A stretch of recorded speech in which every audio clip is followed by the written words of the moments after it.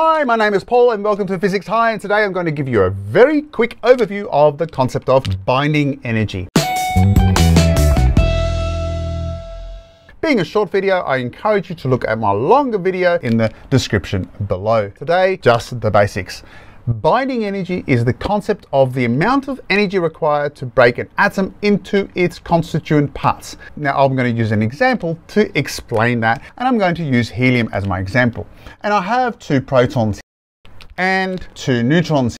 In this case, I have a mass of my helium, which I'm going to call M1. I'm going to require energy to pull that apart because there's strong nuclear forces holding that together. I put energy in, so now I have my 2 protons and I have my 2 neutrons separated, and so now I can work out my mass of the individual parts. So my mass 2 ends up being my 2 protons plus my 2 neutrons. And what I discover is that my mass 2 is greater than my mass 1. If I subtract the 2, M2 minus M1, I get this change in mass, which we refer to as the mass defect. And that mass defect is the energy that I put into the system in order to break it apart. And so the idea of the binding energy is simply that mass defect multiplied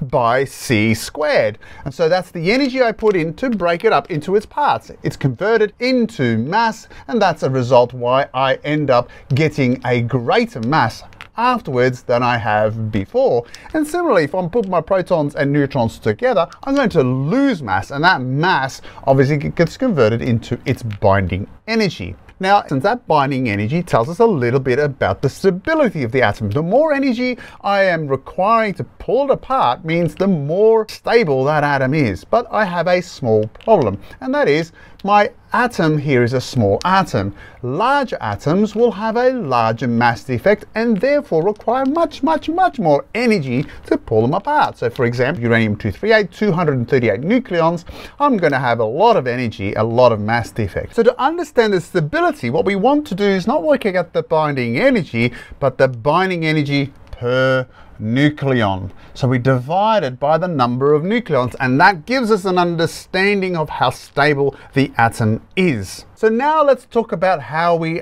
compare different atoms with different binding energy per nucleon. The graph looks something a bit like this.